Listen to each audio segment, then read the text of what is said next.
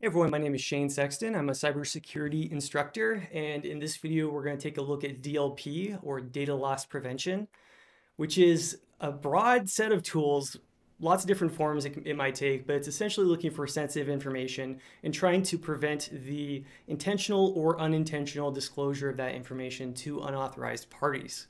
So that could be an agent running on a system. It could be built into a number of different products, for instance, Microsoft Teams, and it could even be an integration with cloud resources to monitor and prevent the exposure of sensitive data that might be held in the cloud.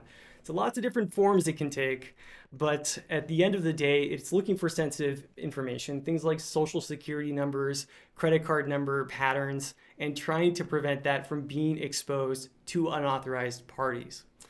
Because the information that DLP is trying to protect is really juicy stuff for attackers, right?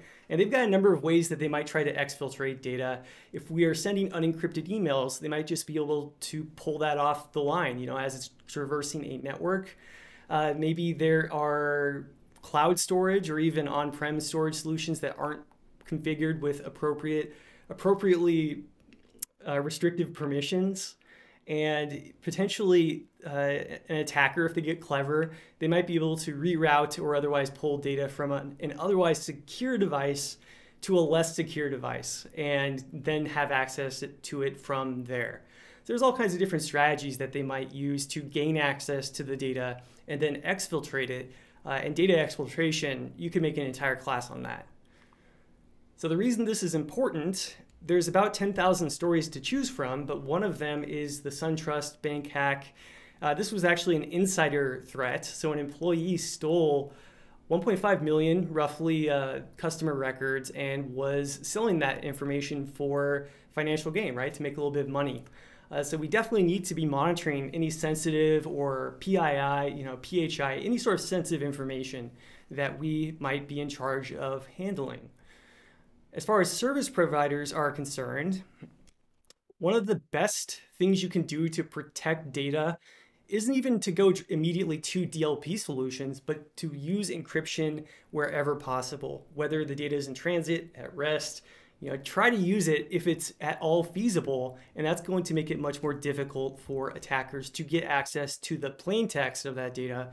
If they get the ciphertext, it's not that useful for them.